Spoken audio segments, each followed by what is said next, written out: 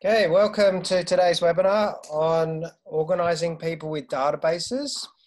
And exciting today is we've got some special guests, Phil Evans and Bess Murphy. Bess, would you like to introduce yourselves, please? After you, Bess. Hi everyone, my name's Bess. I live in Cairns in Far North Queensland, and I work at the Cairns and Far North Environment Centre, which is a small environment non-profit up here. We've been pushing for change and fighting the fight for 40 years next year. So we started out with the fight for the Daintree. Anyway, we've just sort of had some revolutions in our database in the last couple of years. So I'm keen to share some of that with you all. Yeah. Cool. The end. The end.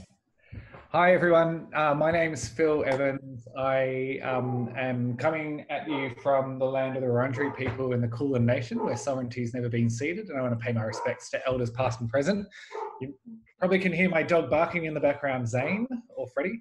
I work for Friends of the Earth, and we've been going through a very long revolution of using a CRM or a client or customer relations management system called Nation Builder for a few years. And through that work, I now administer 16 databases across grassroots networks. And I also do a radio show on 3CR on Tuesday mornings at 9:30 a.m., 8:05 a.m. if you're in Melbourne, or you can jump online and listen to it, called Dirt Radio. Gratuitous plug for my radio show, The End. Okay, beautiful. So I'm just going to start by sharing screen and just show you something. I've been running a few webinars on strategy during this series. And one thing that I've banged on quite a lot about is the central node concept. And so basically we've got all the ways of getting people to come across your campaign, to get involved in your campaign, and then how do we move them up the ladder and up the pathways? And what's central to that is databases. And so that's what we're going to talk about today. And this is really important webinar because there's really hard, like all the people that are actually good at this stuff is still finding it hard, and people who are new to this find it extremely difficult. So we're hoping to do a few more of these type of webinars. But yeah, it's really important that we're talking about this stuff. So just to introduce a little bit about what we mean by databases. So the industry jargon is a CRM, and that comes from a business concept called customer relationship management or client relationship management. So sometimes we'll use the word constitution or other anagrams to stick in there, but basically it's about managing the relationships with people. And specifically what we'd really like to do is facilitate them taking action, because we're trying to change the world and we've got a plan and we want to help people along with our vision to get them to help save the world. And there's various ways of doing that. And we also want to communicate with people, communicate with our followers and our supporters, and also to the bigger world. And also there's some really specialized subsets to a client relationship manager, and sometimes they'll have different terms and different approaches. So for example, a donor management system. So there are quite a few subsystems or sub-approaches to the actual CRM concept. So today we're just going to go overview of all the basic concepts and things to think about. And then on Friday's webinar, we're going to get into some nitty gritty with actual specific systems. So if you're new to Zoom, which is unlikely in the COVID environment, we have down here the chat window. So that means that you can talk to other participants. So you may want to share some resources or ask some questions. We've also got the Q&A, which is specifically for questions.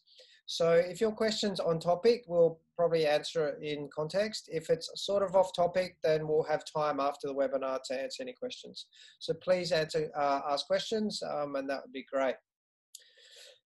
Okay, why are we doing this? So why would a not-for-profit and NGO actually want to do the work and the complexity and the boring work sometimes of implementing a CRM? Well, it's a key tool in scaling. If you want to grow your campaign, you want to get bigger, you want to be more effective, then this is the key tool that we're using in contemporary organising. It's also been proven effective. Looking at the big movements of recent years, they're all based on data-driven systems. And so there's heaps of data and stats on that.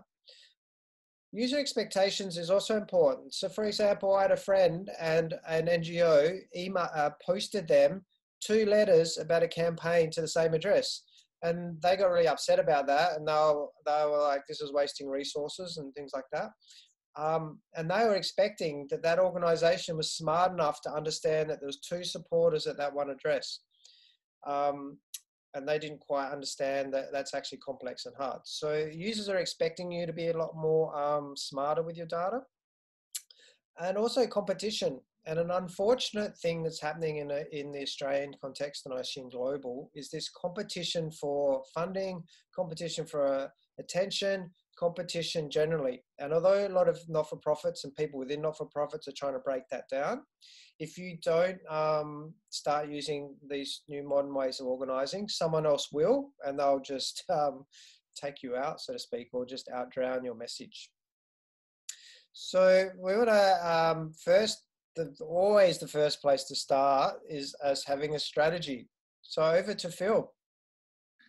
Sure. So hopefully when you have even gotten to the point of thinking about getting some sort of CRM or database system going, you've already doing it in context of a campaign strategy. So your campaign strategy is your series of goals and objectives and tactics in the pathway of how you're going to get to whatever it is that you're trying to do.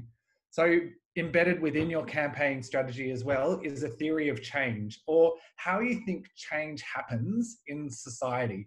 So it may be a matter of that only by operating outside of the establishment through a series of direct action or disruptive interruptions that you might be able to affect change, or it may be in-track, so where you might want to work within the system to do it.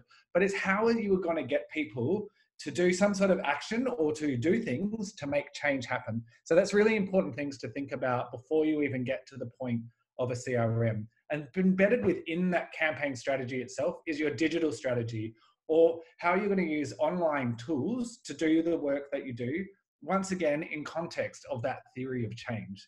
So the question is then, what do we want people to do and how are you going to support them to do that?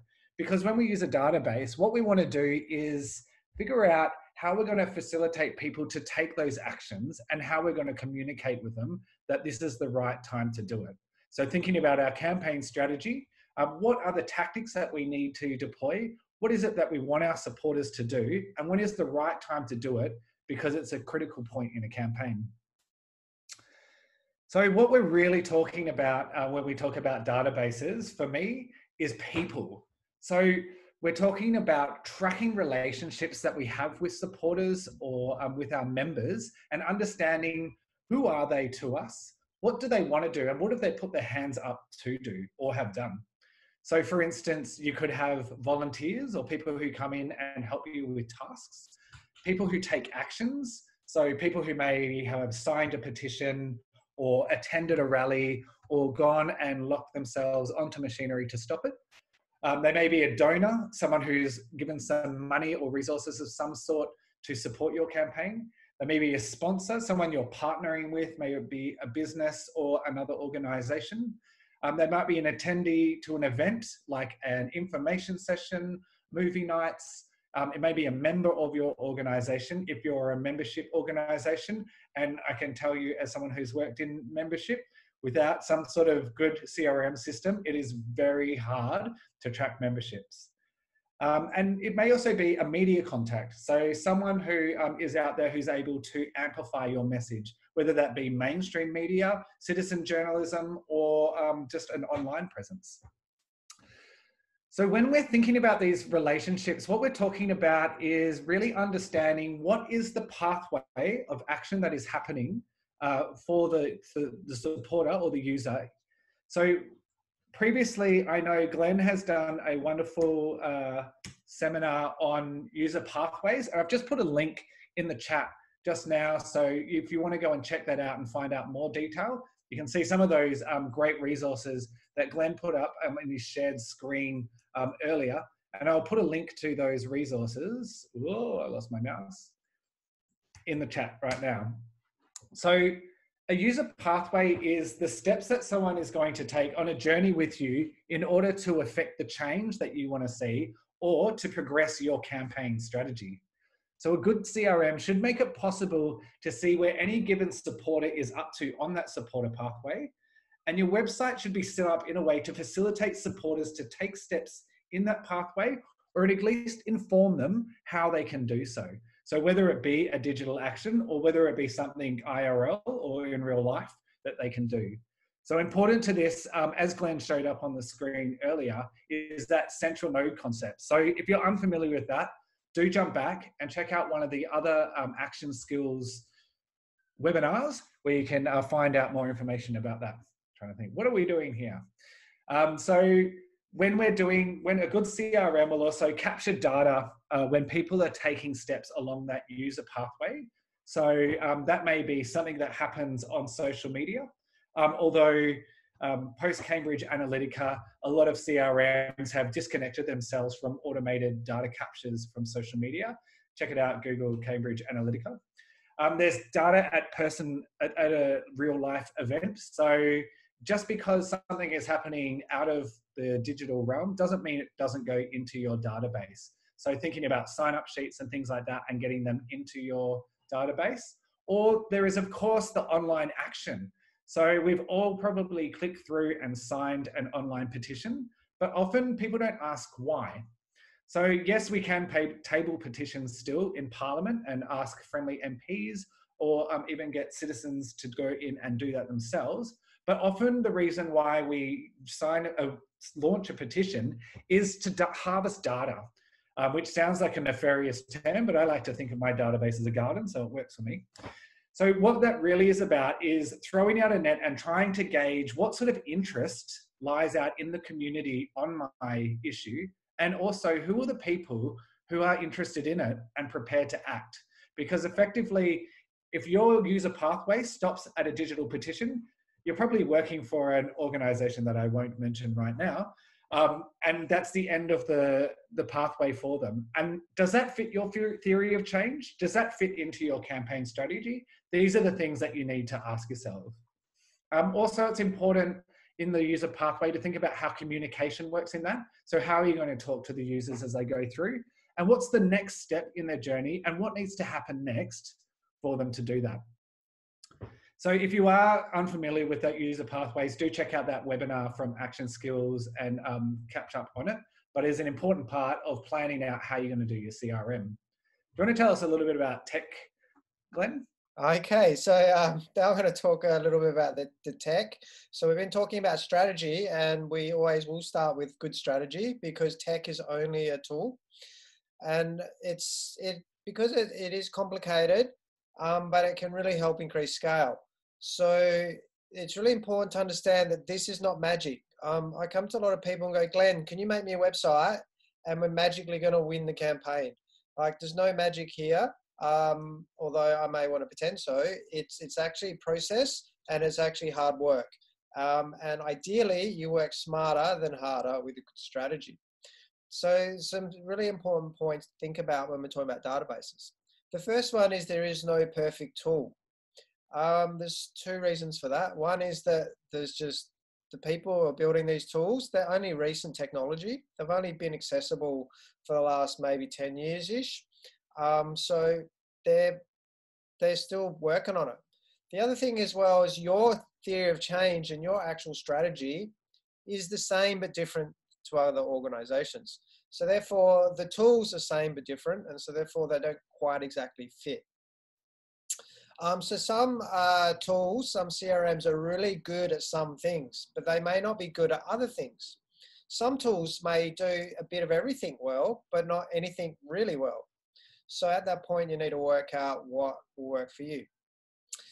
There's some really simple tools and some very complex tools. So it's important to understand if you don't have much resources in your organization, you don't have many staff, then there's no point having a complex system that would produce more results, but you don't actually have the resources to run it. Or if you're using mostly volunteers, then you definitely want a simple system, because you're going to need to train and upskill and manage and make sure that they don't mess that up.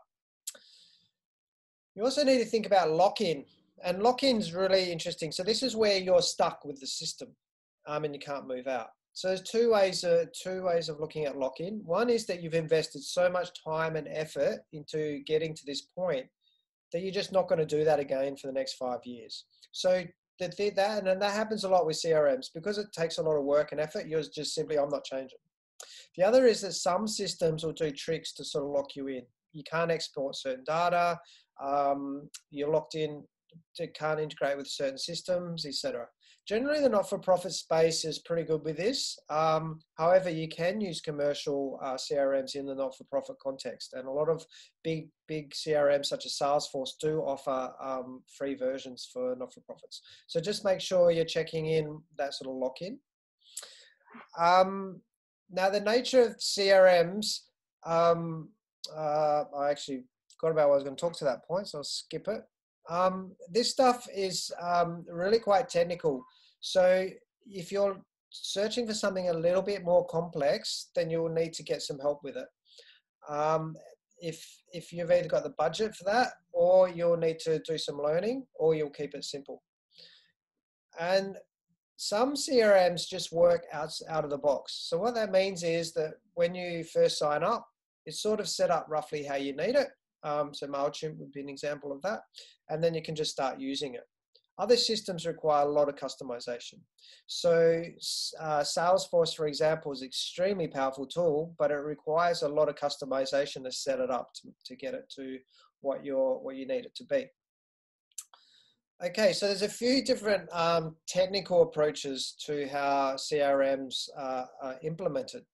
So the most common one is called the cloud. You may have heard that jargon.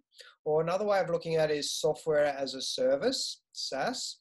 So basically what this means is that somebody else, or the company that runs the service, is hosting it.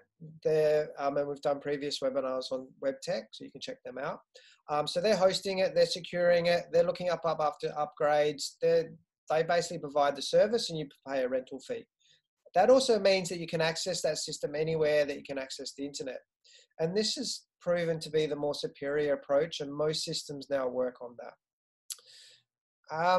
Versus, running a system in your office, for example. Some systems are what we call off the shelf, and that just means that they work off the shelf. So you buy the system and then away you go. Some systems require quite a bit of customization to do what they need to do.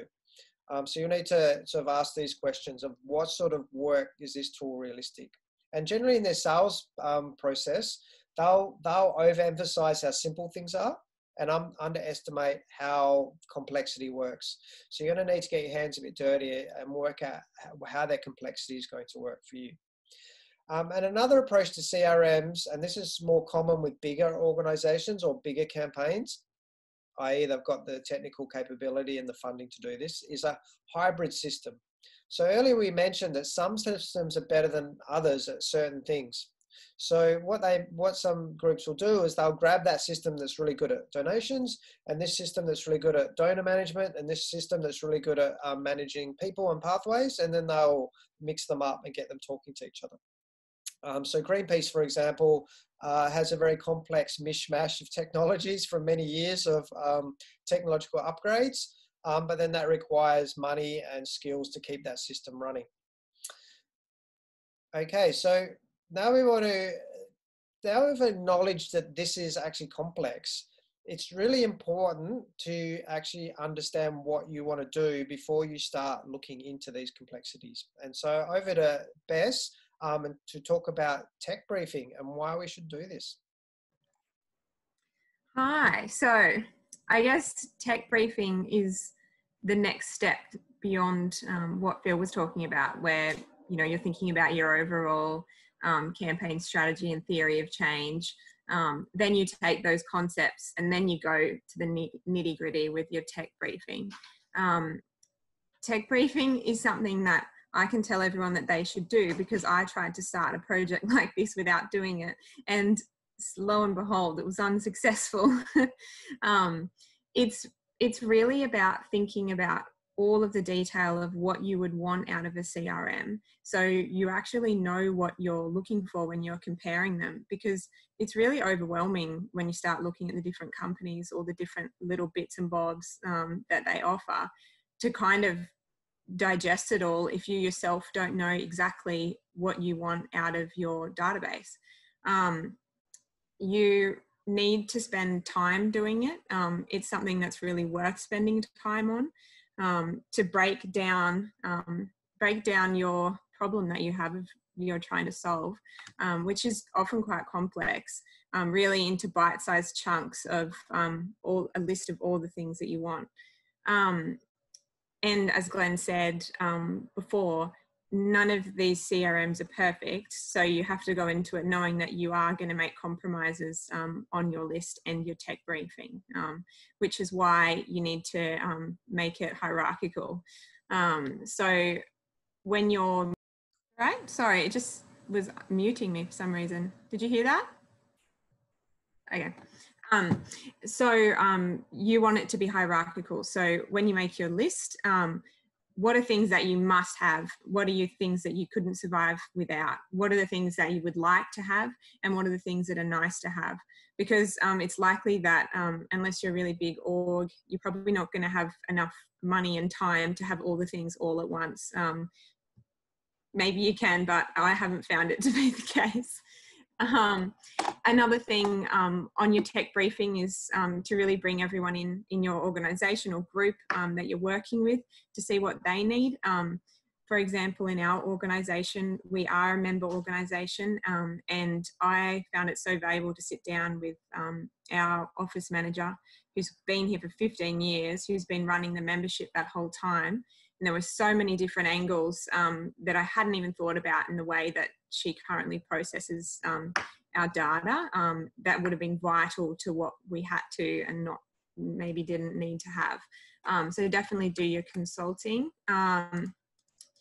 Do make sure you've got a realistic budget of what you can afford, because that'll obviously chop out some options for you, and then you can go into doing research. So it's really about making sure you've got your brief and it's really clear and detailed, kind of before you start browsing around, I'd say. Yeah, ask for advice. There's so many people using different tools, you know, like today and on Friday, we're going to go over a few different types, but really get onto people and ask them about how they use the tools, and, you know, make sure you're trying to identify differences between your different groups that might cause red flags for why or why not something wouldn't work for you. And I think as well, just going back to that, in asking people for advice, and having a good brief, it's really important to do that, I guess, before you dive into just having a trial on something, because if you just go in and have a trial and you don't know what you want to do, you're not going to find out much from it, and you're probably going to take you a lot longer to figure out what you don't need. I think that's really the last couple of things. I guess as well in your tech briefing, thinking about how easy it needs to be used, how easy it needs to be for your people in your group that you're working in with. If you're working part of a group of fellow nerds who are trying to, you know, do something really nerdy, then you can probably go for something really sophisticated. But if you're in an office with, you know, people from other generations and walks of life that are, you know, not digital natives or have different experiences, you're really going to have to think about that and having an outcome that's really accessible. The same goes for, you know, at our organisation. You know, you might have volunteers and that sort of stuff. Are they going to use your database or not, and how easy it needs to be for them. And finally, just thinking about what sort of training you would need to get people on board, which just goes on from that complexity one. for example, like some of the really complex, bigger systems like Salesforce, you would basically almost need to like pay for training, right, to like get your staff on board. And if you can't afford that, then that's that. So that's something else to think about. I think that's it. You guys got anything to add? The only thing that I'd add is that you must do a brief. Like, you are just going to get a world of pain if you don't actually know what you're asking for. You're going to get all the wrong answers. Okay, so I'm just going to now talk a little bit about costs and, these things cost money. And I just want to have a conversation that we had this morning when we were planning the webinar with Phil. And Phil was talking about Zapier and the cost of Zapier. And I was like, whoa, that was expensive, the system, this fancy system that he's built.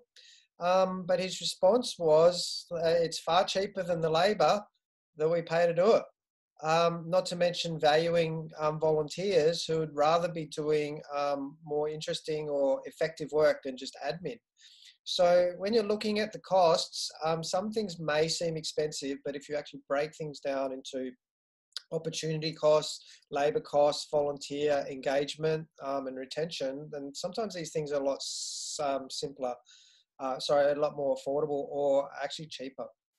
So it's important to look at that. And maybe in a capitalist framework, it's the total cost of doing the business, something you need to look at, just not costs of components. And I know that a lot of people in organizations are resistant to putting CRMs in, and cost is one of those.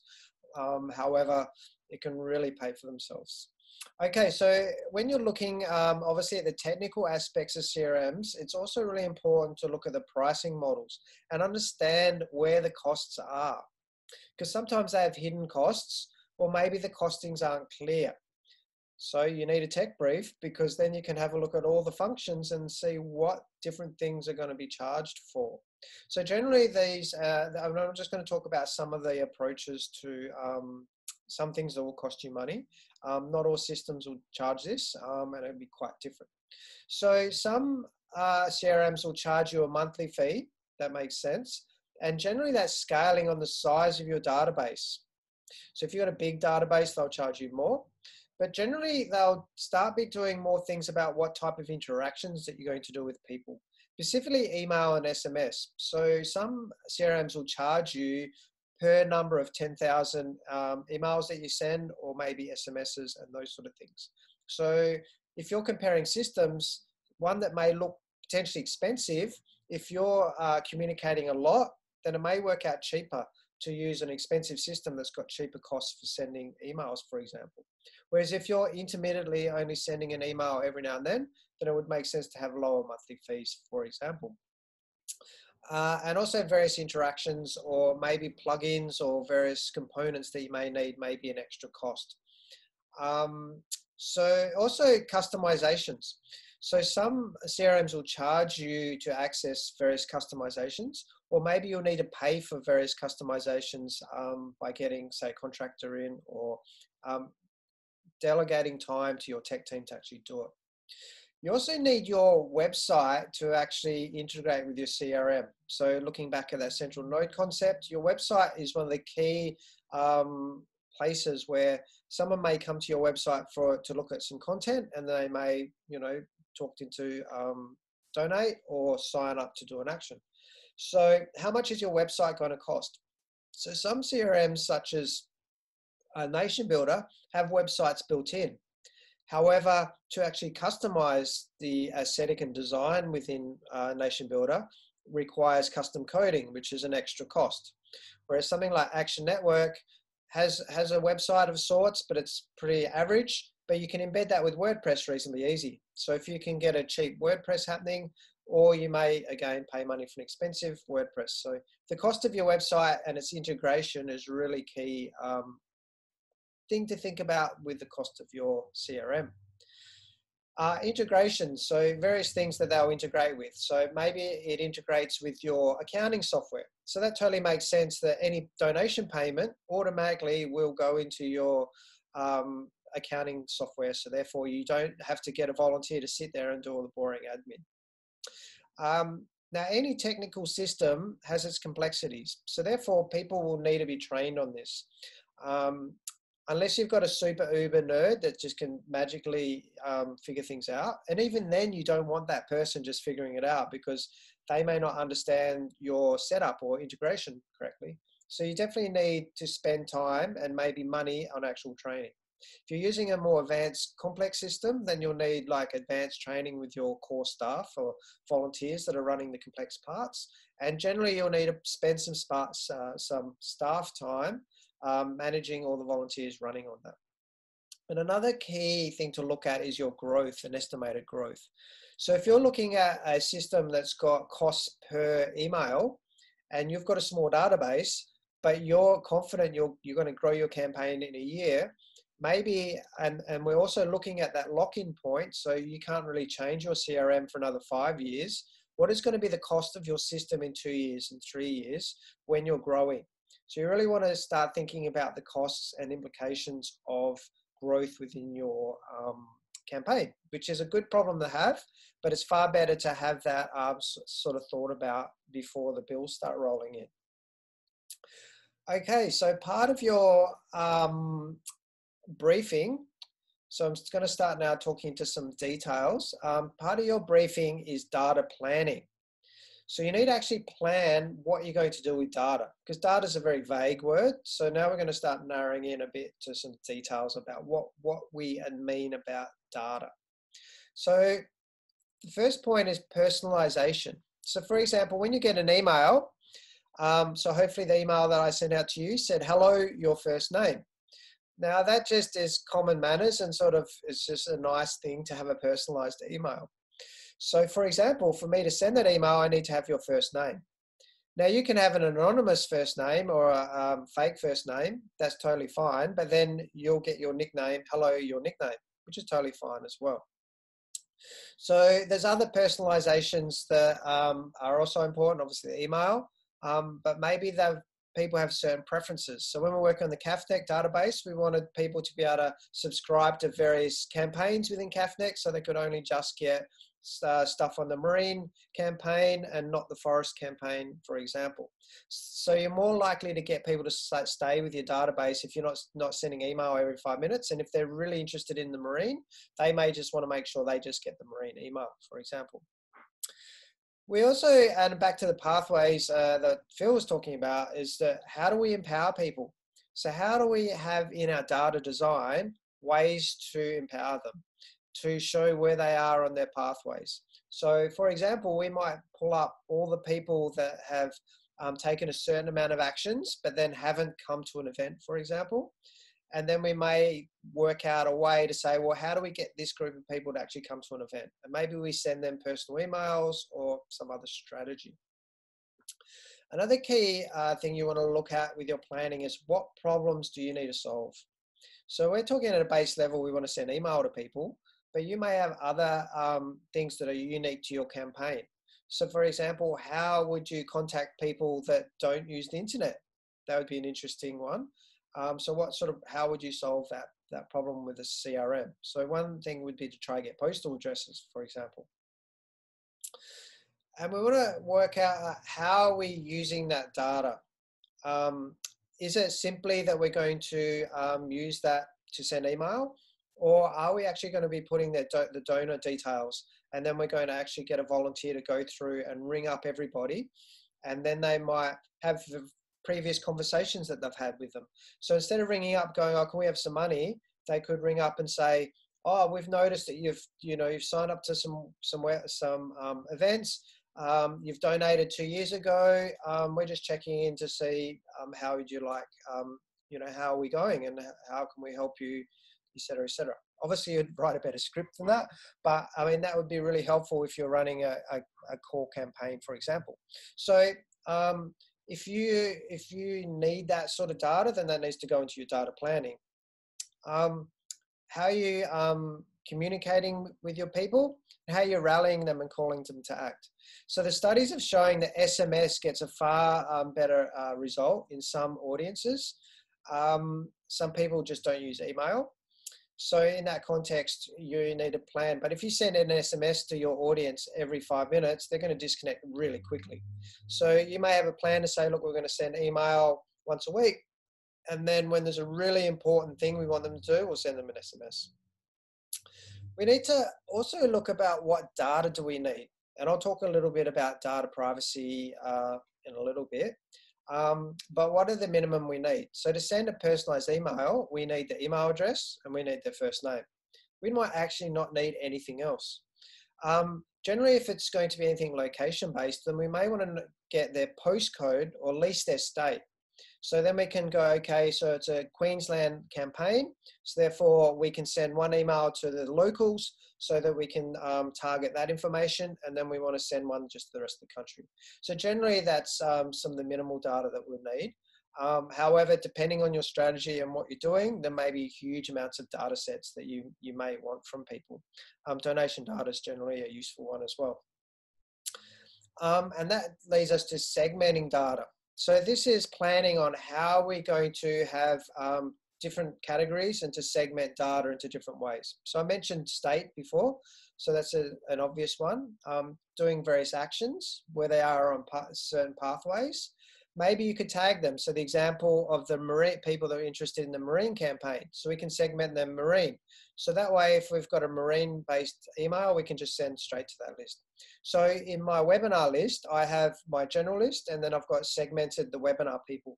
So I only send the invites to the webinar to the people who have tagged webinar, so I don't annoy the rest of my list that don't care about webinars.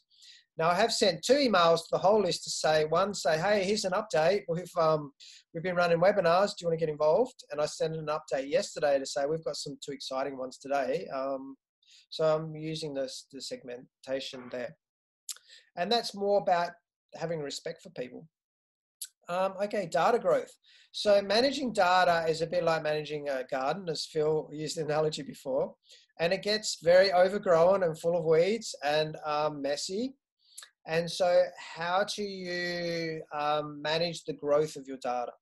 If you have hyper complex data structures and designs, then that can be really hard when you've got volunteers that aren't trained so well or if you've got more of an anarchist group to have agreement, or if you've got independent volunteers, they may be starting to use tags that don't make sense, and then you've got all these different approaches to data.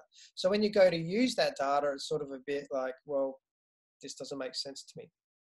So that's also another really important reason why you need to do your data planning. Another thing is, do you actually have the resources to use the segmentation? I was doing some data planning with an organization, and they had this really long, complex system of how they wanted to segment data, but they didn't have any volunteers and one staff member. They weren't actually ever going to be able to use any of this segmentation. You know, if you've got really high-end, really specific segmentation, that usually reflects that you've got a lot of volunteers or staff that are actually going to be able to call everyone on the specific tag to talk to them on a specific conversation. If you don't have those resources, it doesn't make sense. So the action skills, I'm not segmenting much at all because I don't have the resources to actually use the segmentation. Now, before you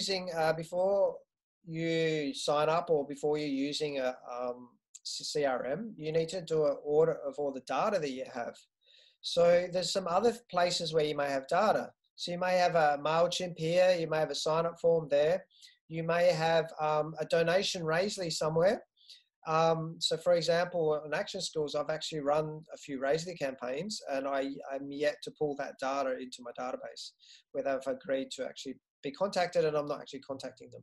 So, and we'll talk about consent next, but in that context, if people are consenting to talk to you, then it's you need to work out like where's that data. And then how are you going to get it into a format to import it into your CRM?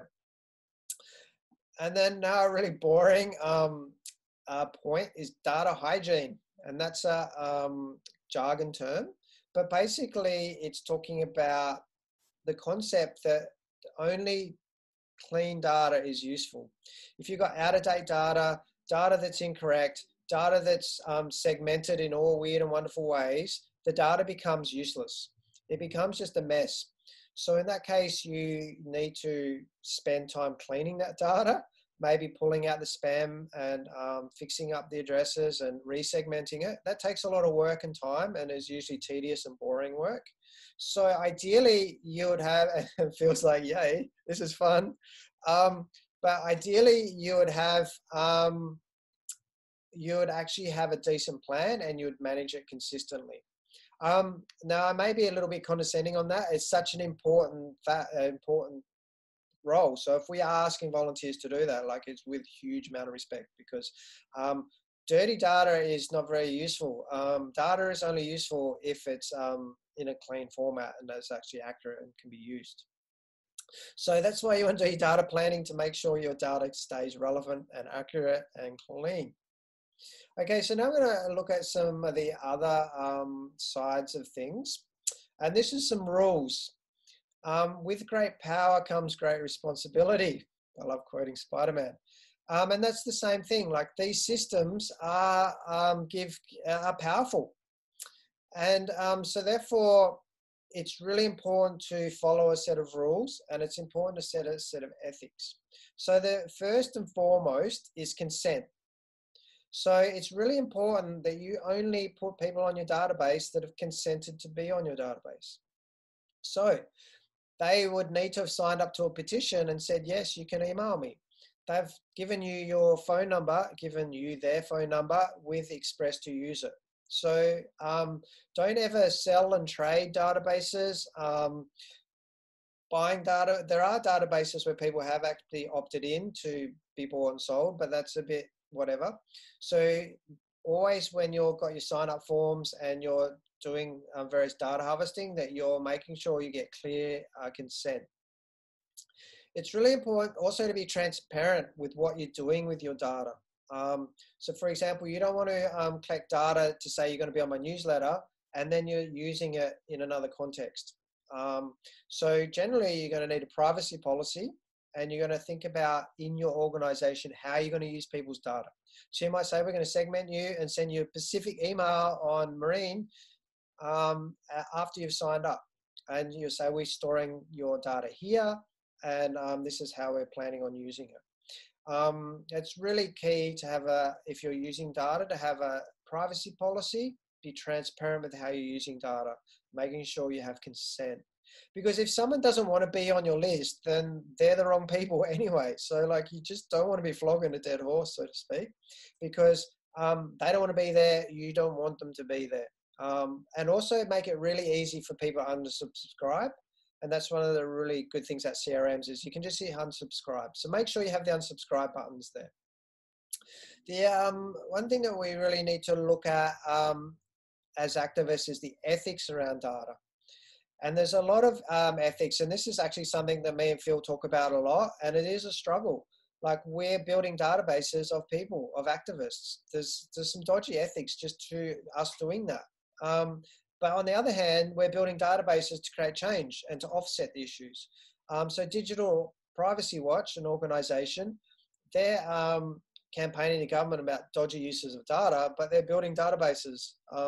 So it's really important to start talking about the ethics of data, how we're using it, and what type of databases we're building.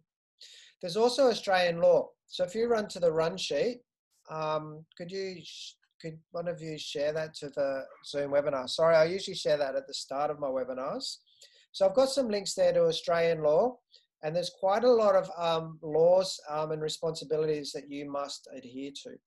I'm not a lawyer. My understanding is that not-for-profits come under the commercial laws.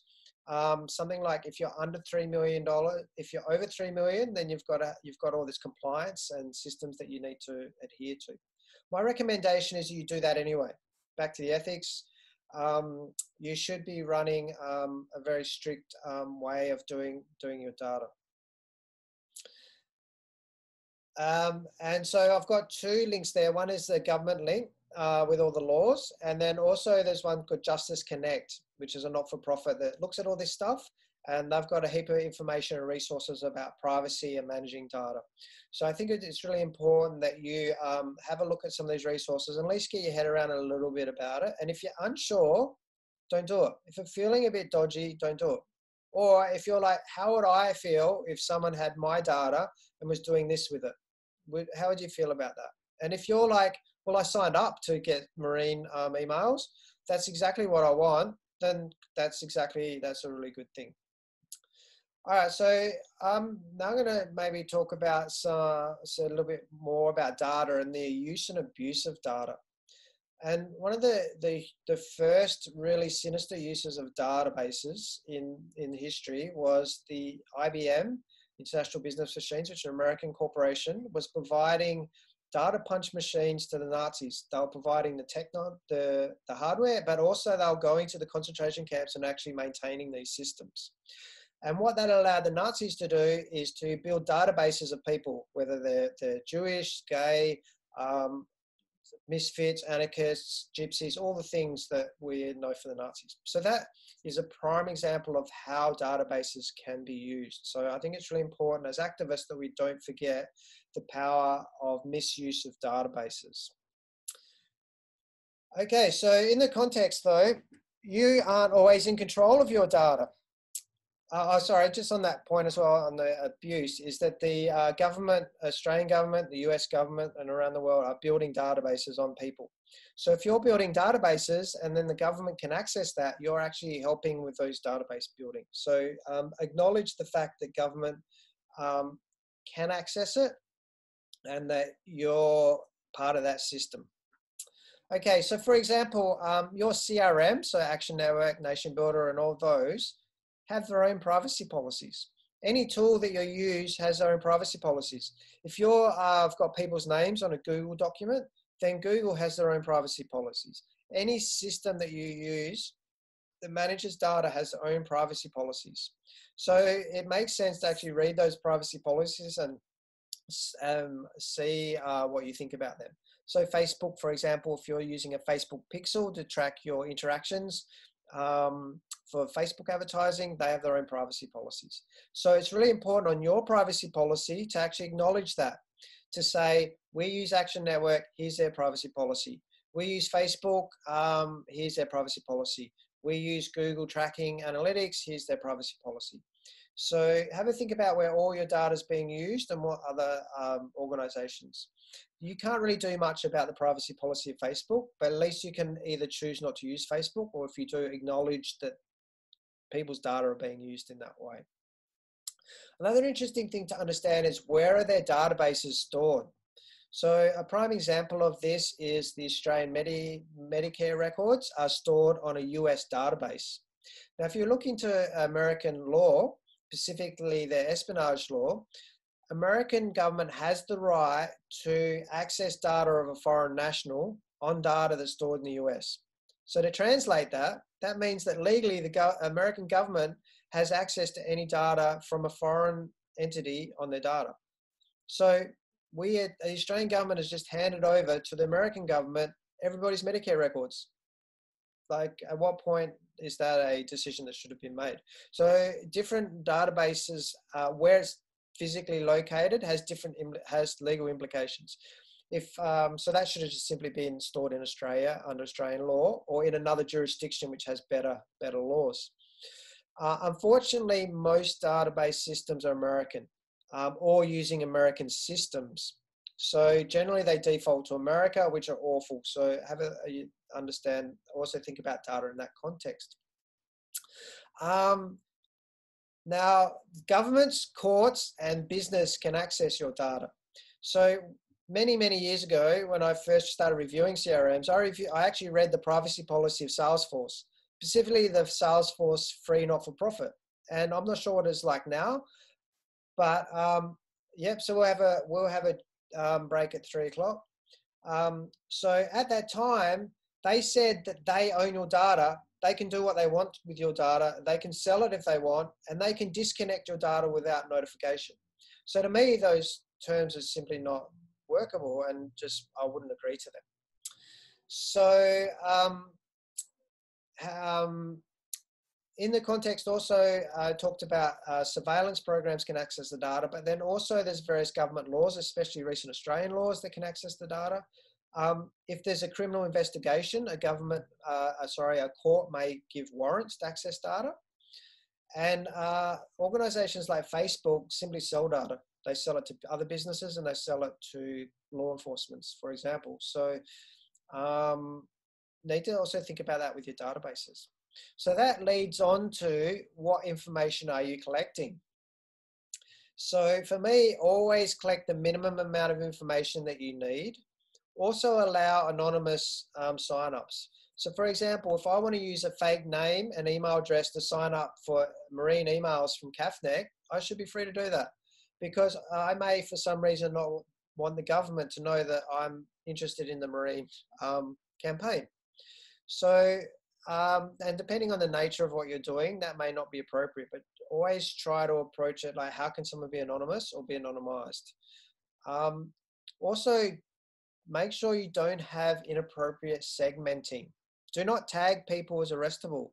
Do not tag people as radical. Do not tag people as these sort of things. This is a gold mine. You know, government's going to go, oh, thank you for tagging people like this.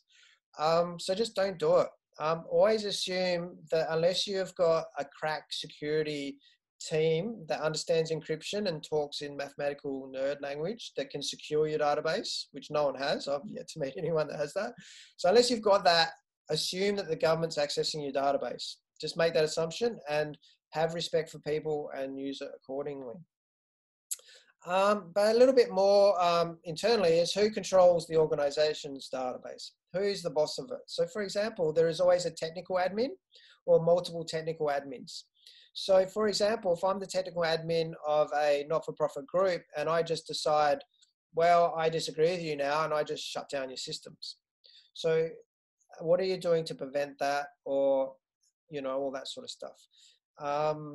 So control of actual data is quite an important discussion. You also want to look at who has access to what in various permissions. So you may have some advanced data that you're collecting. You may have the donation history of people, and that's something that's useful and important, you know, important thing. But you may not want an average volunteer to be able to access that data. Or you may have the home addresses of people. Maybe it's for compliance, maybe it's to send them snail mail, but you also just don't want random volunteers that you may not be able to vet as thoroughly as we'd like, could access people's addresses. Like, why they may have no need for that, so therefore you would actually set that in your database that they can't access that, for example. It's also really important to actually have rules and agreements internally with the organization. So that's talking about a lot of the things I'm talking about: respect, access, sharing data, leaking data, segmenting, all that. So you're making it very clear how people in your organization actually use the data and the respect that they need to give to that data, and also some of the legal ramifications of that. And it's really important to give your people, your users, or the people in your database the right to access that data and the right to delete it. So that's also another important point when you're talking about inappropriate segmenting, is that you should assume that you'll give that data to someone if they ask. So if you've tagged them as, you know, radical and this and that, like, you should give them that data if they ask for it. And they should have the right to be deleted from all systems. Okay, so I'll just talk a little bit about integration before our break. So one of the key things in integrating your website, integrating your CRM, is integrating it within your website. So I'm just going to talk really briefly about this. In the advanced WordPress webinar for using WordPress, I talked in detail about how to integrate different CRMs into WordPress. So the first approach is, say, Nation Builder users, is that the CRM comes with a website. MailChimp, for example, now is producing a website that you could use if using MailChimp. So you may get that as part of your CRM. You may have an external website, and then you need to get the two to talk together. So for example, my Action Skills website, I have my Action Network. So on Action Skills, I have my Action Network forms on a WordPress website that then directly talk to that. Or you may use external tools to get them to talk. So you may use a Zapier, or you may actually just download data. So for example, you may run a Razorly, and it may be just quicker and easier to just download the data in a CSV and then import that data into your database. So I'll just going over that quite briefly. So I'm going to talk a little bit about fundraising and processing money, I guess, through your CRM. So we want to have a good payment system and donation system so that we can fund all our campaigning to change the world. So yeah, it's really great, I can say, from going from a payment system and donation system that was very much unautomated to one that's pretty much automated, and it saves so much time. And like we were talking about before, you know, it's all about how much time are you spending, you know, processing things, writing receipts, that sort of stuff. If you can get your CRM to do it automatically, then that's amazing, and most of them do. So we've just got a couple of points, I guess, things to think about in that regard. You know, how a different, like the kind of payments that a different system can process. For example, on Raisely, it's a fundraising platform mostly. So to do payments that aren't associated, that have tax within them as well, means you have to fiddle around a bit. So that's something to think about if you are an organisation that has charity status. That's something to think about. What kind of options you have, like, can you process payments just with credit card? Can they do you know, bank transactions on your website, that sort of stuff? Can you process monthly donations really easily? You know, monthly donations power a lot of groups and organisations in giving that long-term funding that you can rely on. So for us, it was really important that we could find a system that could manage that and just, you know, automatically receipt people each month or whenever you want it to, and make sure those donors can get their receipts. Whoa, where are we? Oh yeah, cash and bank transfers. So while it's great to have a system that can automate, you know, people can go onto your website and they can make a donation, and that information can go into your CRM. Then what about other payments? Like, say you're getting cash on your stalls, you might get a donation of cash on your stalls, or maybe you'll get a bank transfer straight into your bank account. How can you take that data and make sure that it gets into your CRM and it doesn't get lost? You know, we can automate a lot of things, but there's still lots of little bits of data and information like that it's good to think about how you're going to capture it and use it. And receipt it as well. So with your bank transfers and that sort of stuff, how do you know that one's come in? Like, are you going to be able to give them a receipt, and do you have someone looking to check that it's there, or can you pick that up? There's lots of different elements to it.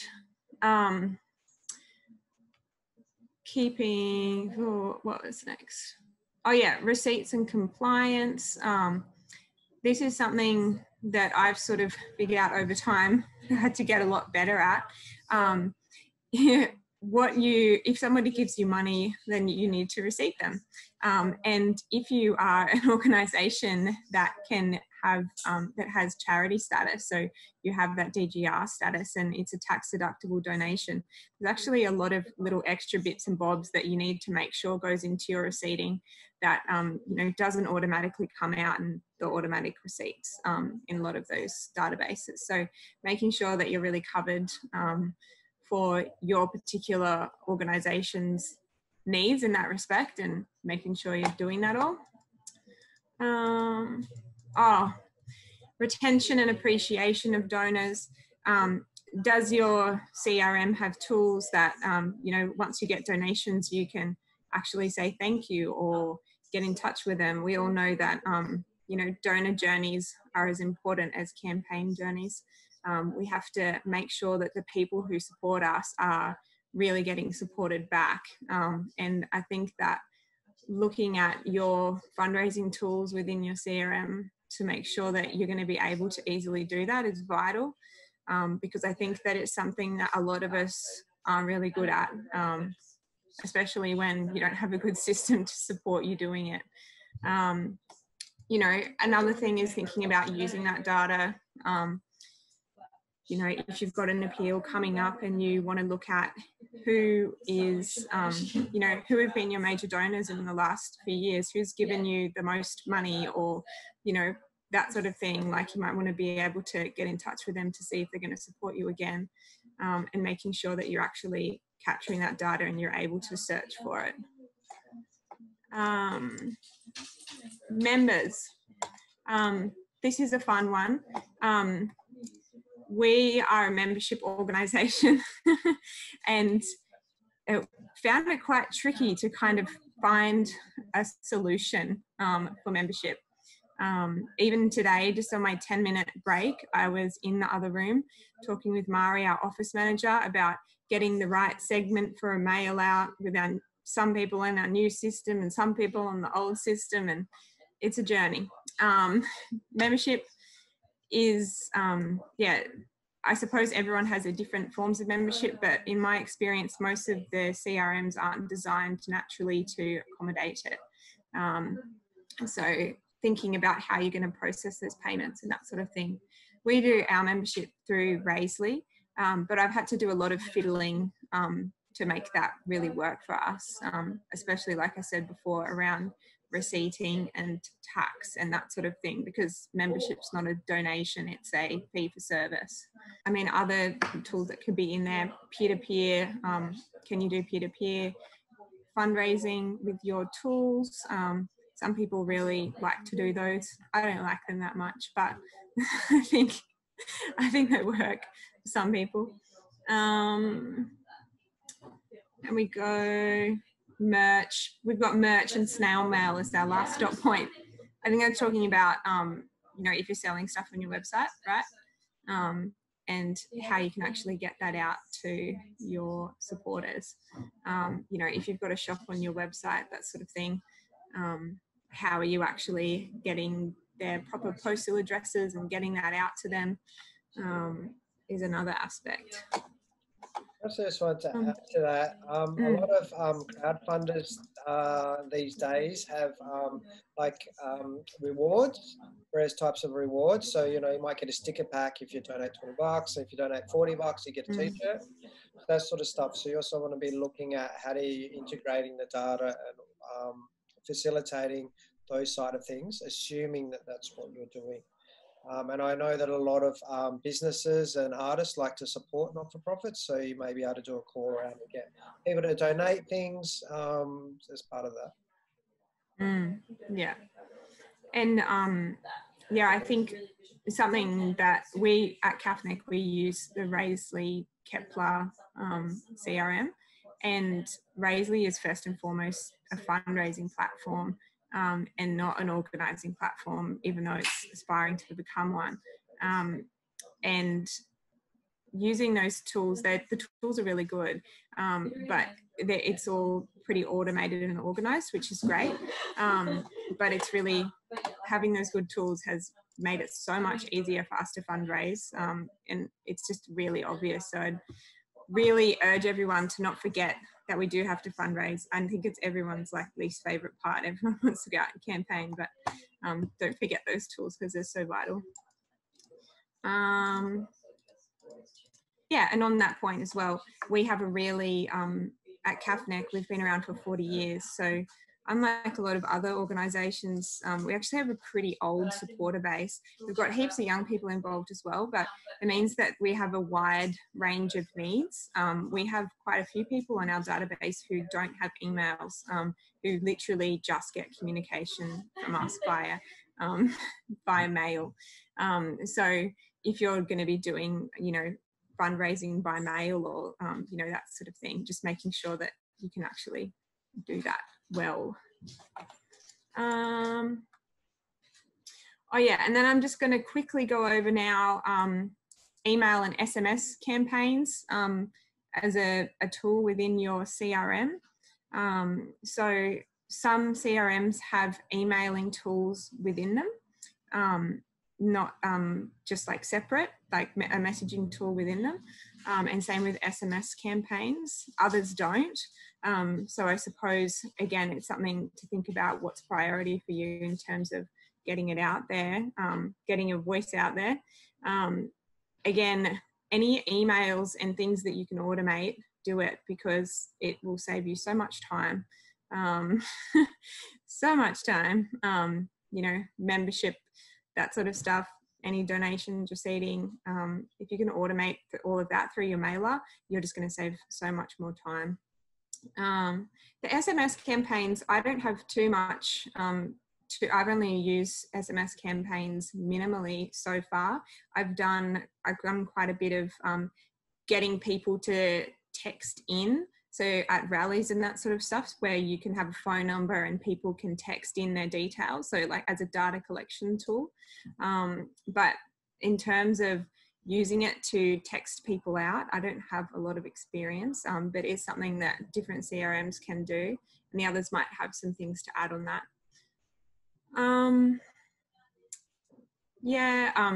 I guess with anything that you're sending out, you know, if you're asking people to take action in your emails, hopefully you're sending them to your central node, which is collecting their data that you need, and it's going straight back into your database perfectly for you.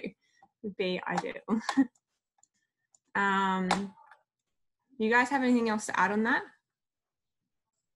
I want to jump in on SMS campaigns. Yeah. It's a really powerful way, as Glenn mentioned before, in terms of engaging particular demographics. Remembering that whatever we call pre-millennial Generation Z or whatever it is, I'm not even sure anymore. I don't even know what generation I am. They're not necessarily on Facebook, but they people are like on their phones, and you just see rising number of people who are actually accessing their emails anyway by your phone. So going straight to SMS feels more personal. But one of the things to think about is the integration back into your CRM. So there are platforms like Call Hub that do all of the things that Bess was talking about in terms of text to the rally, setting up phone trees and traditional tactics like that, but link straight back into your database, because Glenn really touched on an important ethical consideration around consent. And it can be really easy when you start using tools, and in a bit I'll talk about integration, but when you start using tools outside of your CRM, because not a lot of the CRMs have texting capability, as far as I know, within Australia. So you're often left using a third-party app, and then making sure that you keep honouring the consents that relate to those different third-party applications are really important. So yeah, it can be really powerful. Yeah, and I know Raisley's introduced an SMS feature now as well, but I haven't played with it yet, so it'll be interesting to report back. Might do that in the next couple of days for Friday. Yeah. So I also just want to add a more simple example for automation for people who are you know, more beginners at this, at the webinar. So an example of automation could be that they sign up on a web form, and then you automatically send them an email that introduces them to the campaign, maybe some links to some background information, some other actions that they can take. And then you may have said in your database, if you don't hear from them in another week, send them some more information about and personalized content about the campaign or how to get involved. And then you may have designed a process so that, you know, once you've set that up, then you know, the computer does that until they actually respond, and then that may then tag someone in the database that they've responded, and then one of your volunteers can then actually be the next level personalization. So that way, from the user's point of view, they actually get a good experience because they get emails back, they get information because they've signed up because they're keen to do something, and you've just given them different ways of doing it. And then once they've got to a certain level, then they can actually have more personalized experience. So that's a more of a simpler way of thinking about it. I think that's just glossed over a bit. And then the obvious one Bess was mentioning is to actually receipt people if they donate, send an RSVP to an event, those sort of things. But you can be a lot more sophisticated with that on pathways. And can I jump in there as well, Glenn? A personal bugbear of mine is too much automation. So there can be too much of a good thing. You got to find that Goldilocks principle. So you can be too little and not support people through the pathway, but it can be too much and really turn them off. So thinking about like your audience and not thinking one size fits all. What are your supporters used to in terms of levels of emails? So if I sign a petition, do I need 3 emails? That's a good question. But sometimes you might get those number of things. But me personally, I get turned off when there's too much automation going on as well.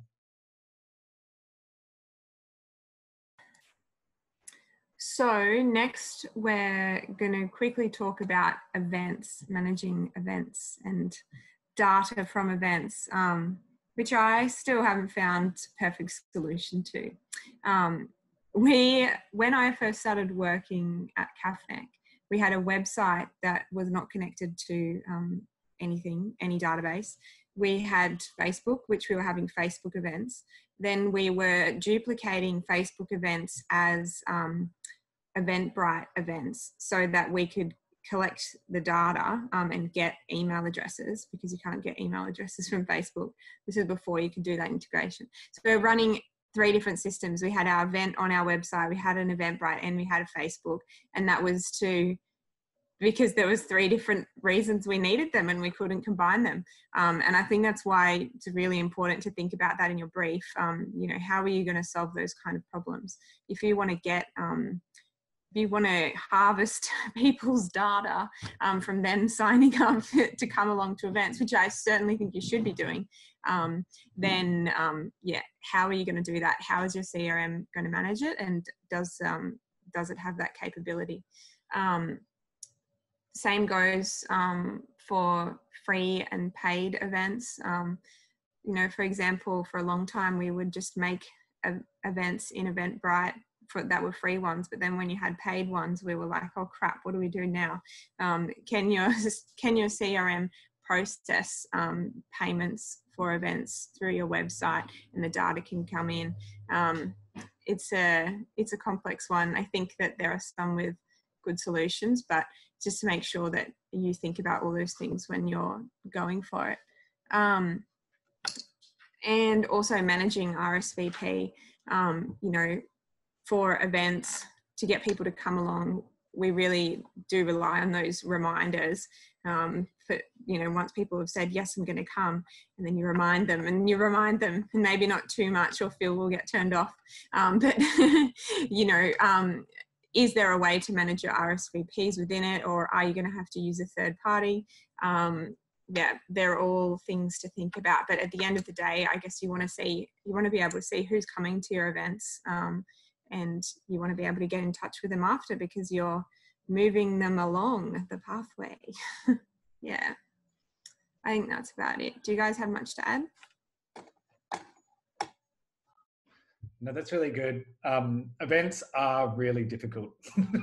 I really agree. It seems like such a simple thing to be able to sell tickets, have tiered ticket levels, and sell out an event, but it's never as simple as that. I mean, and that's the wonderful thing around CRMs, I find, is that they can get really, the complexity can like start to rise really, really quickly. And like something to think about randomly, and I'll chuck this into the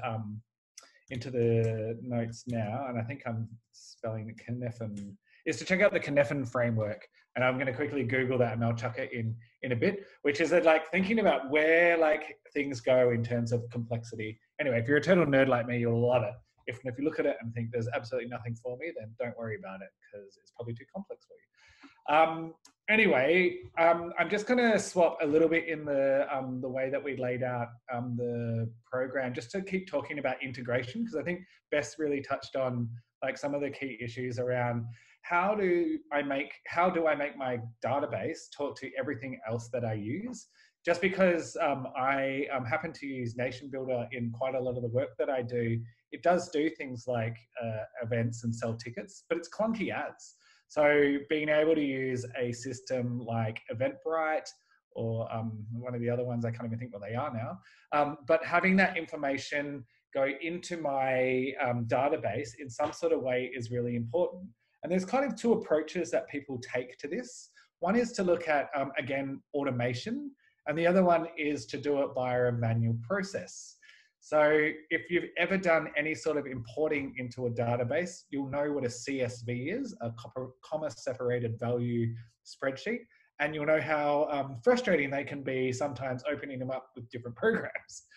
Basically, it's just a big data set with a lot of commas separating everything out, as the name suggests. But that's the standard format that you'll need to use generally with most databases to import data out. They'll give you a CSV, and then you'll need to adjust the columns to make sure that the fields, the values line up and match what is inside of the place where you want to put it, or your CRM. So just because you export the data from Eventbrite, if I want to put it into my Action Network or into my Raisley system, the data fields are going to be different. So I'm going to have to map them and sometimes do all sorts of transformations within Excel to make that data work. So manual data migration is, for anyone who works in data, is a headache, and you want to avoid it as much as possible. I was really happy a few years ago when I found a tool, and this is not a gratuitous plug, this just happens to be the tool that I'm most aware of, is an application called Zapier, or some people call it Zapier, but they do have a saying on their website that Zapier makes you happier. And it is true, because it's an automation that allows you to use thousands of apps and allow them to talk to thousands of other apps through really easy programmable zaps, as they call them, or little API bridges that you're building between one application and another.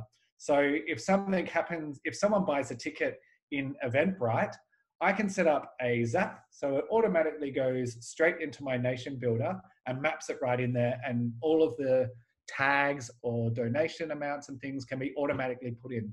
So goodbye Excel and hello Zapier, which is a happy thing for to try and avoid when you're doing that.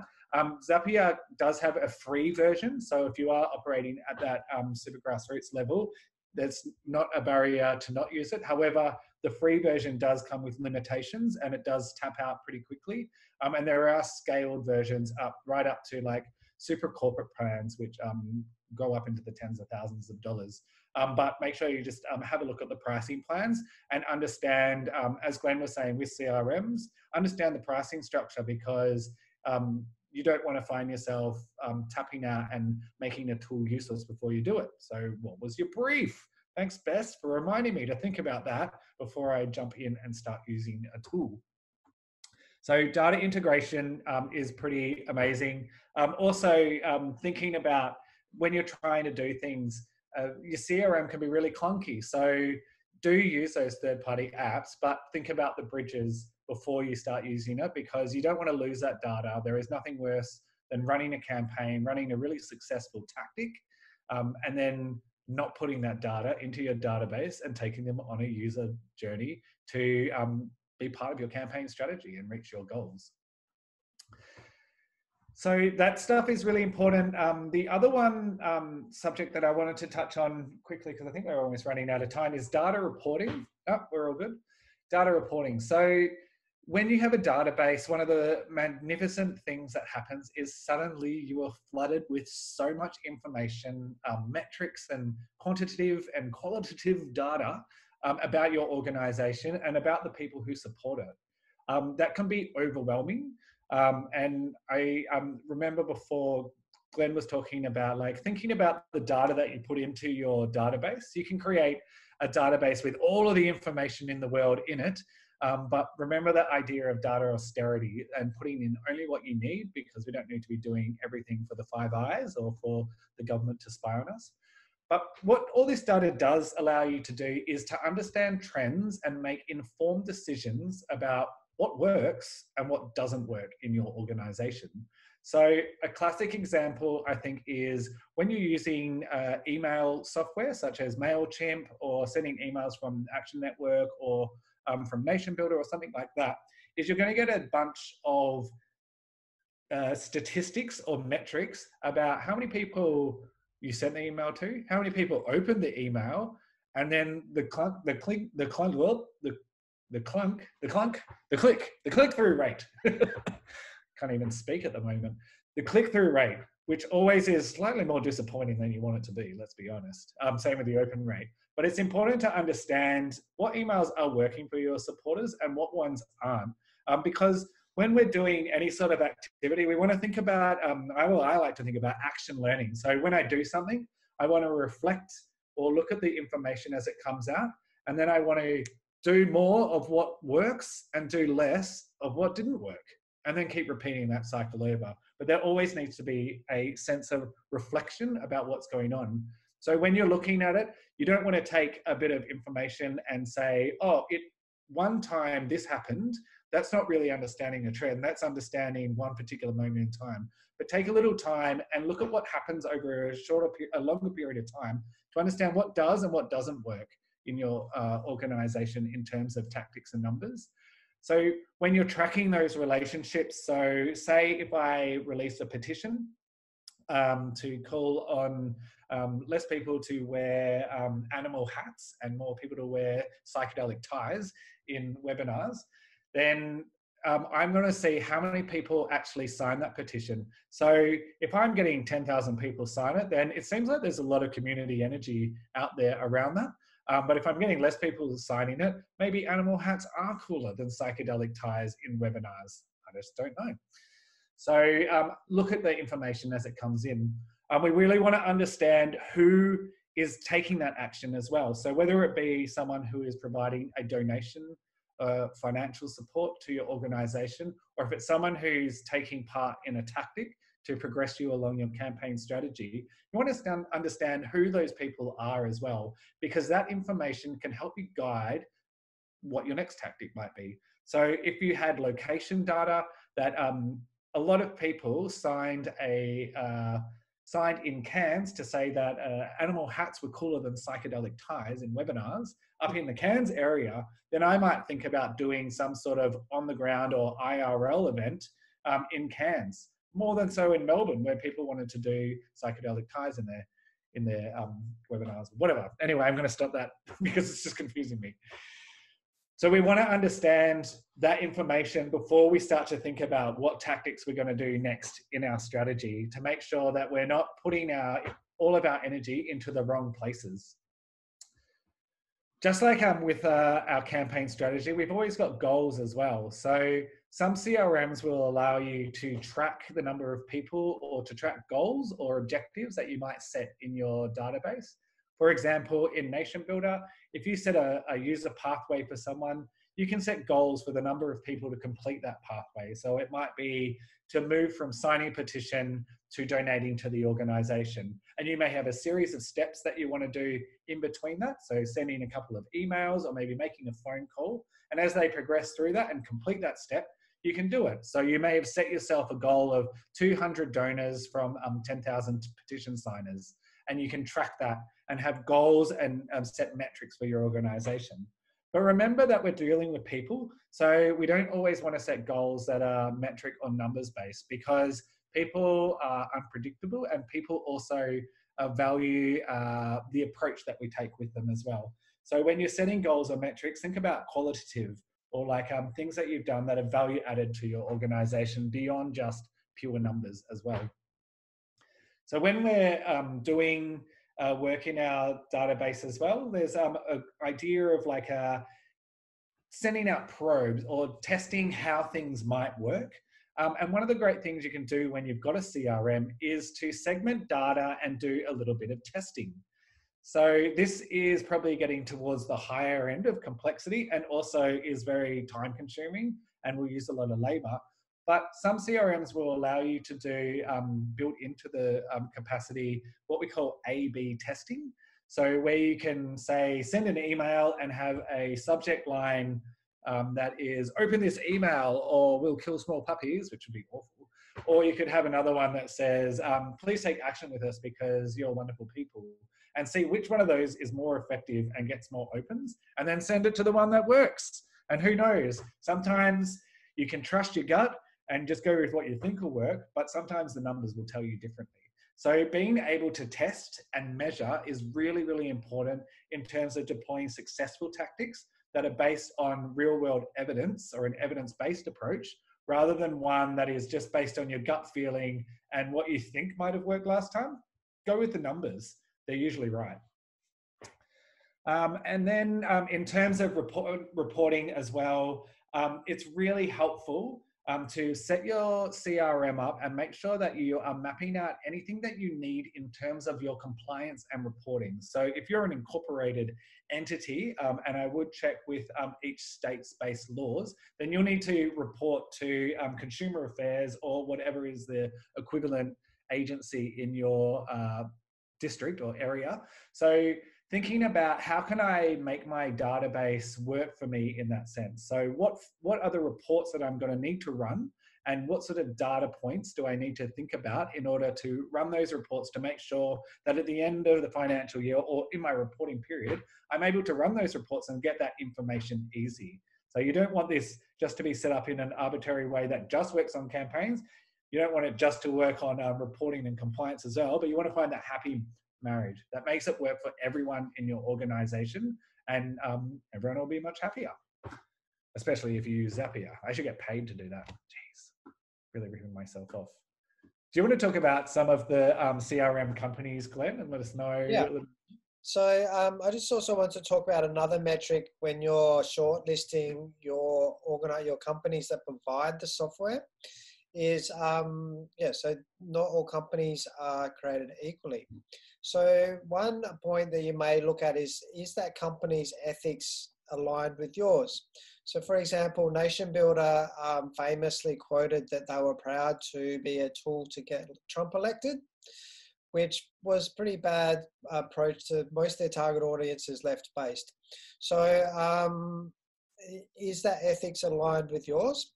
Versus an organization like Action Network is actually set up as a not-for-profit, and all the profits go back into the tool, and all that sort of stuff.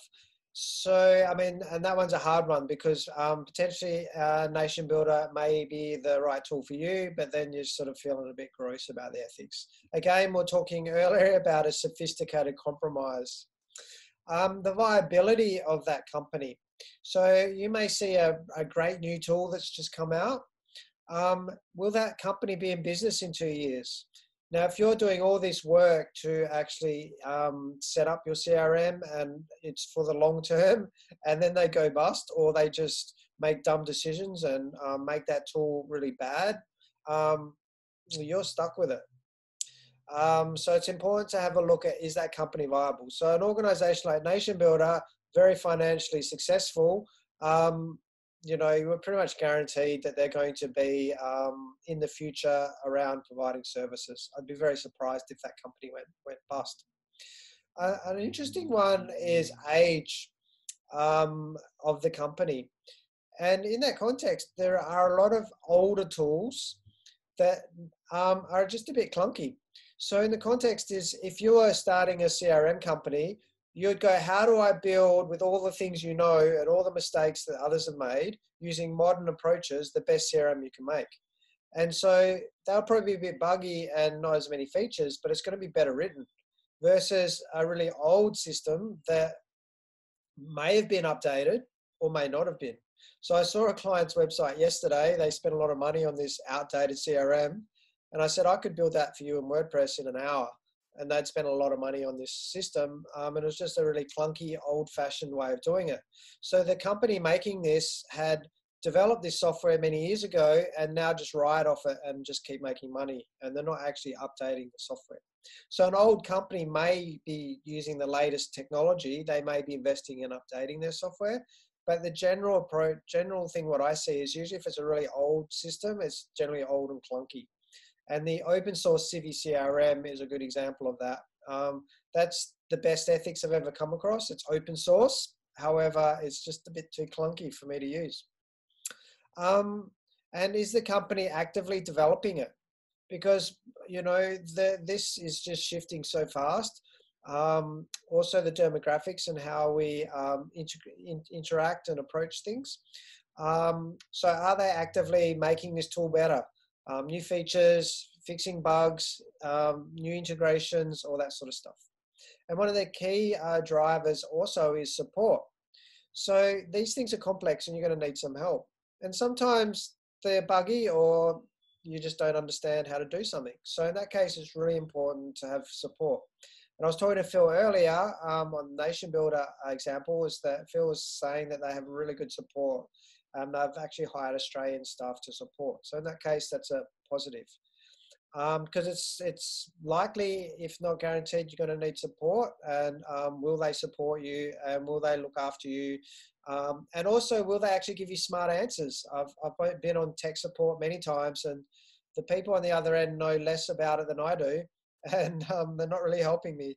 Versus I've been with some other organizations, and you've got some really smart techs that like, oh, teach me things on how to do it, and that's really what you want. So I've also, we're running a bit early on time, so I've got now a bonus section to talk to you about, and which, hang on, if I can get my browser to work properly. And I just wanted to talk a little bit about resistance to getting CRMs implemented or internal buy-in. And I wanted to talk about this because I've come across some weird things about why people don't want to do this. Why wouldn't you want an automated system that facilitates growth, increases revenue, increases actions, and helps you achieve your goals? There's my sales spiel. So this is interesting because when you're working with a group, different people will have different positions, and a lot of these are subconscious as well. So it's interesting to, when you're trying to present a case for a CM in your organization, to sort of look at some of these issues. One of the big bad ones is we're too busy. And I've got a friend that works in dog rescue, and pretty much across the board, they run frighteningly inefficiently because they're too busy rescuing dogs to actually set up any systems for their efficiencies. And so in that case, they're just too busy. They're too busy saving the dogs to stop and actually put in systems, or too busy fighting for the forest, that sort of thing. So in that context, that's something that we'd really want to prioritize, the long-term growth. So sure, you're going to have one step back in your campaign, but then you're going to have 3-4 steps forward. So are you fighting just for this week to save the forest, or are you fighting a long-term battle until you win? And if you're long-term until you win, then you want to take that step back, get your reinforcements, and get ready for the next phase. Some people are scared of scale. They're like, I'm stressed out with this, and I'm struggling with this, and I actually don't want it to be any bigger. This is usually a subconscious resistance. They're actually scared of the campaign getting big. They're scared of the stress, and they're also scared of losing control of like what this could become. And in saying that though, databases help with that because it helps to efficiently scale and helps to increase and improve the management of that scale. Some people don't understand efficiencies.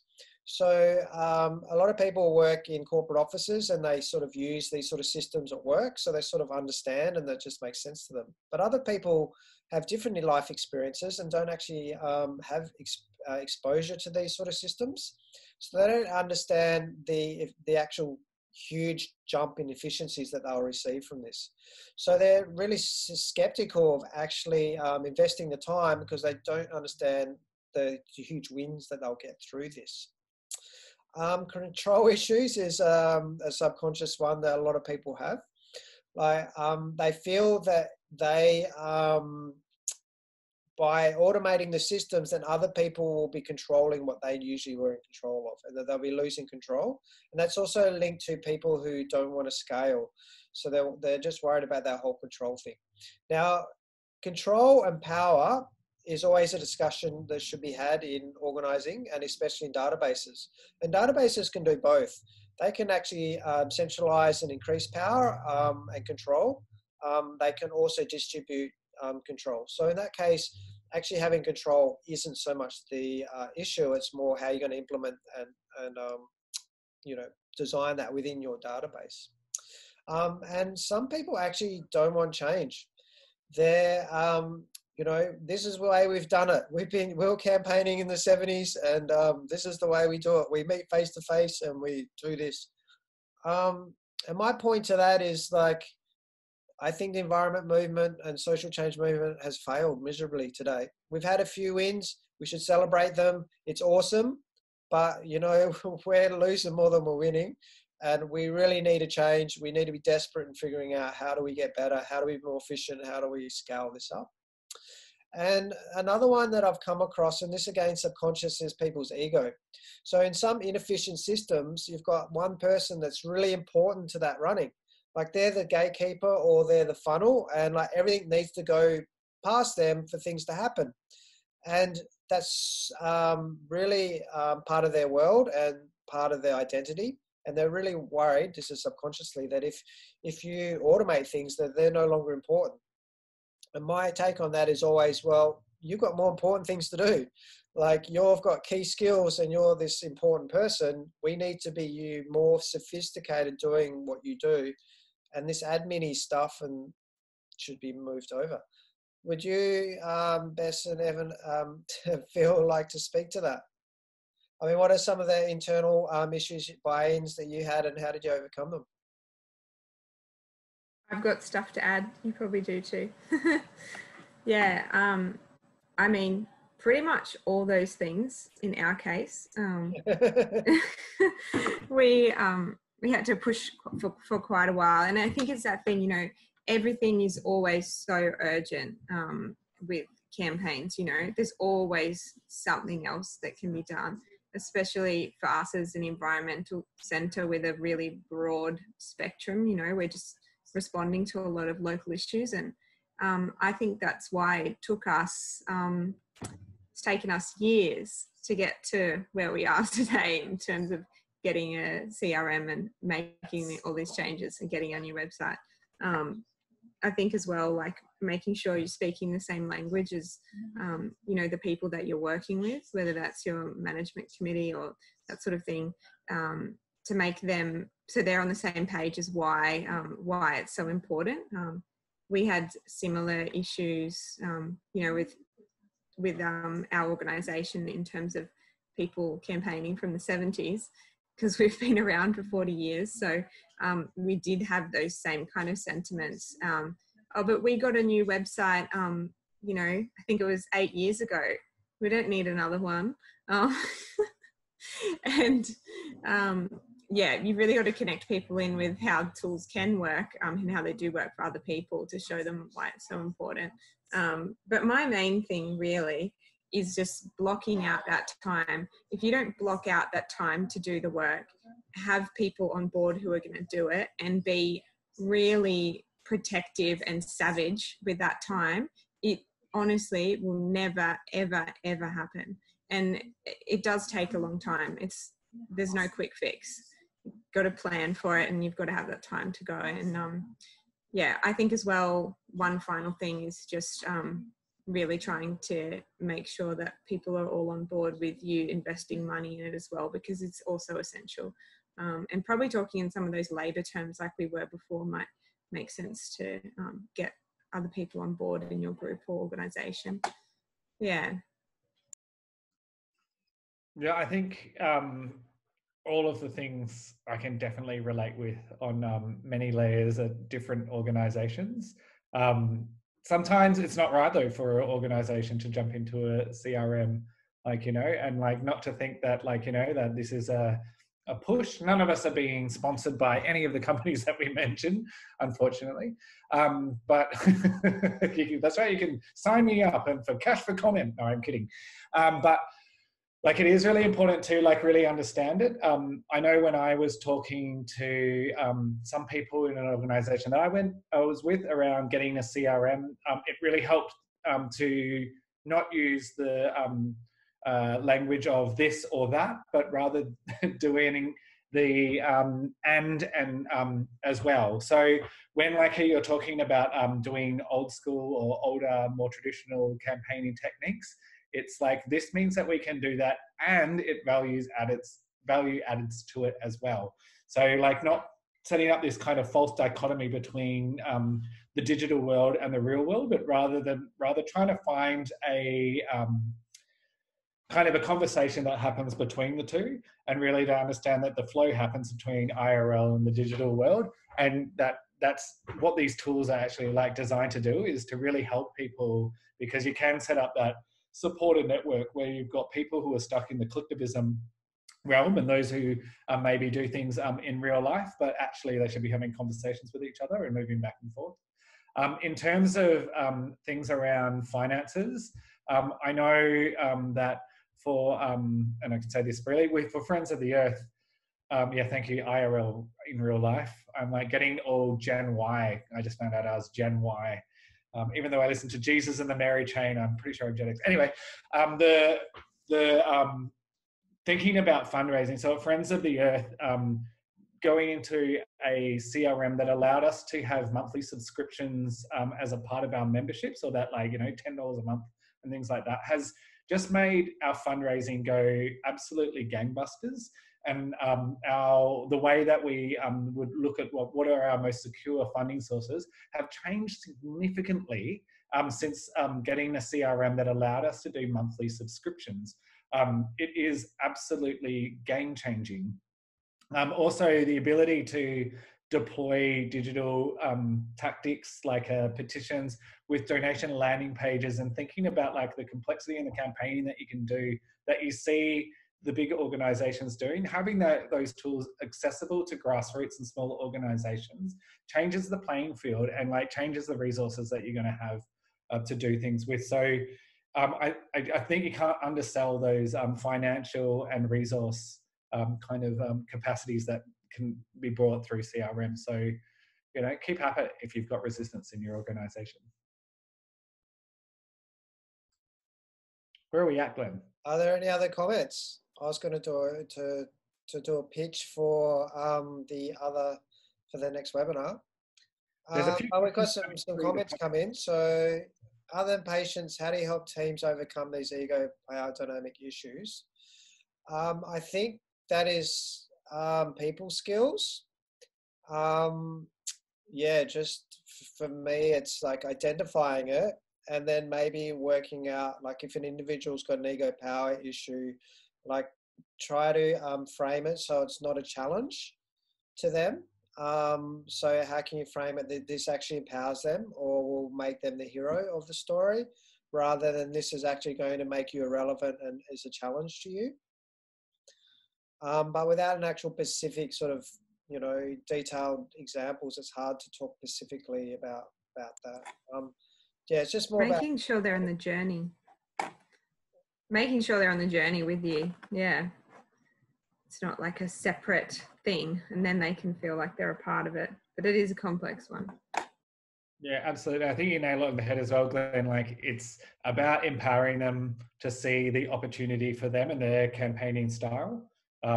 I found that really helpful to go like, oh, I've seen that you do this work, like, which is amazing. Did you know that this platform will help you do that by X, Y, and Z features to do that as well? And then showing them how to do that early on so they jump straight in and become one of the champions of using the system, rather than someone who's doing the opposite. And that's a really sad comment by Ruben, as saying that some orgs are abandoning membership structures because CRMs aren't doing it. I mean, membership structures are a great approach, in obviously depending on your strategy. Also, there's interesting demographic data coming out around who are joining organizations, and basically the younger you're getting, the less likely people are to become an active member of an organization, but they can become active supporters. So I would say don't throw the baby out with the bathwater and persist with putting the square peg into the round hole of the CRM to make your membership work. And talk to other organizations as well, like, because we all are having the same problems, but I don't think we're having really good inter-organizational, inter-collective conversations about overcoming these hurdles and the fixes that you find that sometimes can work for other people as well. So find a friend. And Greg mentioned that relearning is an essential skill, and change increases the need for this. Pretty much my business model is about learning and selling the latest I've learned. A lot of the skills that I've learned in my career are still relevant, but a lot of them just aren't. So if you've got someone who's been in the game 3 years, I've been in the game 20 years, like pretty much they can catch up and overtake me in a few years of knowledge. So learning is just an essential thing. Like if you want to work with technology, you are dedicating yourself to a life of learning. It's part of the game. And I think we should do that in life anyway. And especially as campaigners, because, you know, as I mentioned before, we're not winning and we need to learn how to do that.